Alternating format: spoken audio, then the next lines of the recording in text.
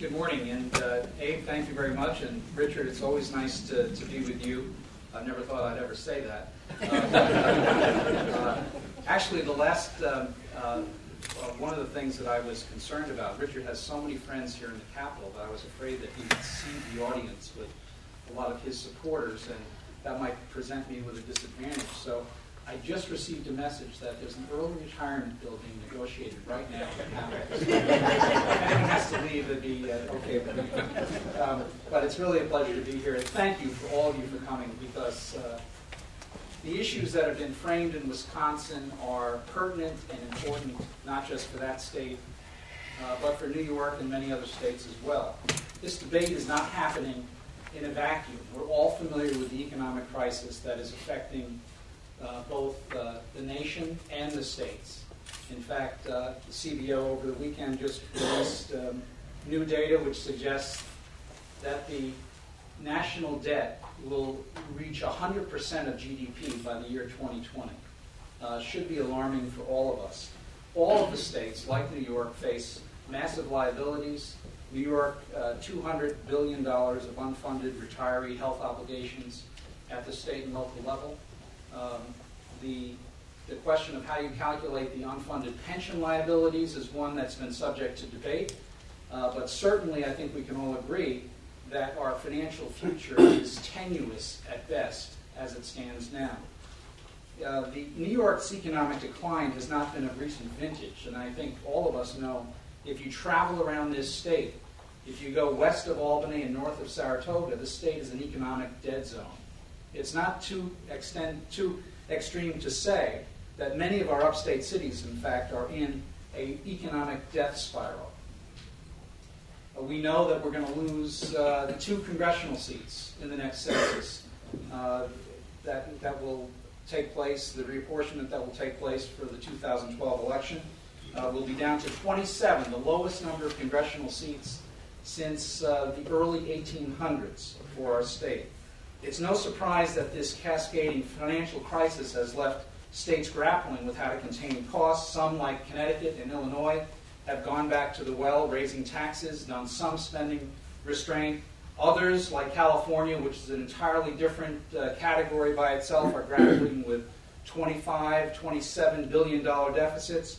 And most other states, like New York and Wisconsin, are looking to address the cost drivers that are driving up costs throughout state and local government, and not merely rely upon tried and true and failed tax increases to balance budgets. The issue of limiting or restricting collective bargaining privileges is not confined to Wisconsin. A number of other states have moved in this direction as well. Indiana, as you know, did this under Governor Daniels by executive order, which is quite fascinating to me.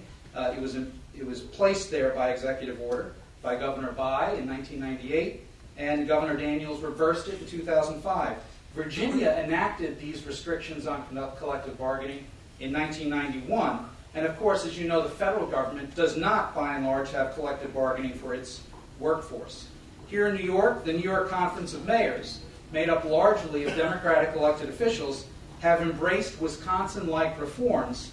The mayors, along with county executives and other elected officials, realize what Albany likes to ignore, that collective bargaining has gotten out of control in New York State, and it needs reform.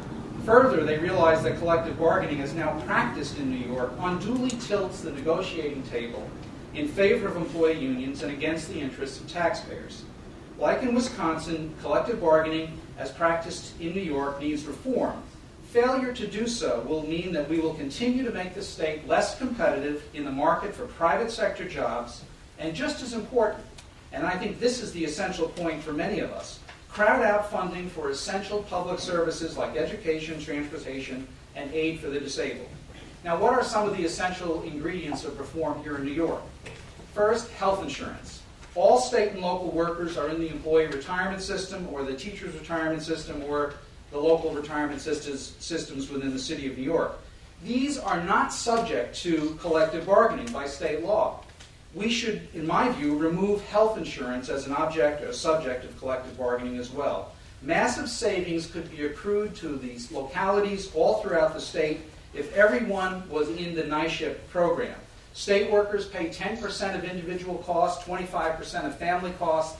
Over half of the school employees in New York State and many of the local employees in New York State pay nothing for health insurance. It's any wonder why we have escalation in costs for health insurance. Retiree health obligations are another unfunded obligation in the state. Not a nickel is set aside for those unfunded retiree health obligations, as I note. And Abe, would you give me a high sign at 5 minutes? You didn't just give it to me, did you? No. The state has now enshrined teacher retirement benefits in state law, almost as if they were not paying attention to these costs. Many places, Buffalo included, I know this from having served on the control board in Buffalo, are paying more for retiree health insurance than they are for current employees. We all know the good news. We're all living longer. Life expectancy in the 20th century had the largest increase of any time in recorded history of mankind. And yet, while we're living longer, that also has the counter side. The costs for people in their 80s, 90s, and into 100 are extraordinary. And this is something that we have to grapple with as a society. And the state has to address this in its retirement systems as well. Many local employees are getting health insurance for free. Erie County sheriffs, for instance, it was recently ruled by an arbitrator that they would pay 15% of health costs. But that is the exception and not the rule. The advantage of scale in health insurance would be extraordinary. The NYCHA plan costs about $17,000 per family. And there are many school districts, for instance, one in Orange County I was recently familiar with, they pay $30,000 a year for family coverage. In Westchester, health insurance is free to all of the employees, not to the taxpayers. Benefits in Westchester now consume 55% of payroll. When GM went belly up, benefits were 37% of payroll. You do the math. Decide these issues on health insurance. This should be decided at the legislative level. It should be decided on a statewide basis and should be taken out of collective bargaining. Second, accrued sick leave on health insurance. It's now costing the state about $200 million a year to allow employees to bank sick time and then use that to defer the cost of retiree health insurance. It's done at the local level as well. It cannot be afforded. It should be removed. Third, a big reform that we need at the school level is the 30-20A discipline process. One of the big disincentives is that in the discipline process, the union and the school don't pay anything. It's entirely paid by the state. You have extraordinarily cumbersome and difficult and bureaucratic procedures. If we made the union and the school district share the cost with the state, then, like they do with interest arbitration, it would move that process along greatly. Education Department has actually introduced a program bill in this area, and that should help. Fourth, the biggest ripoff of all is layered on top of collective bargaining is the Triborough Law.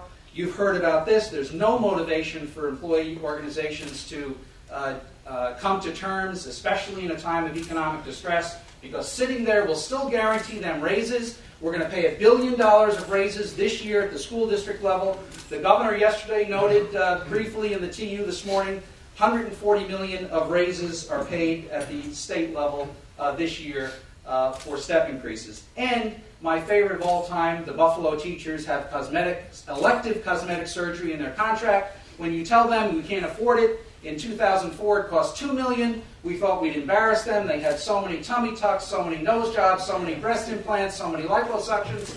$2 million in 2004, $9 million in 2009. They simply say, no, in order to give this up, you have to give us something.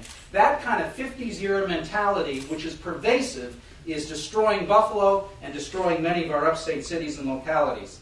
So, ladies and gentlemen, lastly, I would say that the Taylor Law also we need to reflect the fact that management rights are being emasculated through the Taylor Law. Many things in terms of economic terms, in terms of how you manage your local government, how you consolidate functions, how you consolidate functions across governments, they're all subject to negotiation. It makes it impossible to get anything really accomplished and done. In sum, the Taylor Law is in drastic need of modernization and reform, and this is not an object in itself. The object is to improve the private sector economy so that we grow jobs. New York and upstate New York is in an economic death spiral. If it weren't for Wall Street in the last 30 years, New York State would be the economic equivalent of West Virginia. And let's not kid ourselves. We are going nowhere fast as a state by continuing to layer on cost upon cost upon cost upon taxpayers, where property taxes are 70% above the national average. We simply cannot afford to continue the status quo. So what you see in Wisconsin is a manifestation of the problem which they see there. What I see here in New York is a government that has become too big, with processes that are too cumbersome, that with costs that are unaffordable and unjustified. It simply makes no sense for us to avoid obvious places where we can save money, ensure the needed public services we have, and I would much prefer to defer raises on a statewide basis this year when we're in economic distress than lay off tens of thousands of teachers and necessary public workers. But the failure to reform these laws in Albany will leave local officials with very few choices. That is why New York's Taylor Law needs reform. That is why New York's Triborough Law needs to be repealed. And that's why we need to, top to bottom, make New York State more competitive and more cost-effective for taxpayers, because the bottom line is, in 30 years, we want to make New York a state where our kids and grandchildren can stay rather than flee. Thank you very much.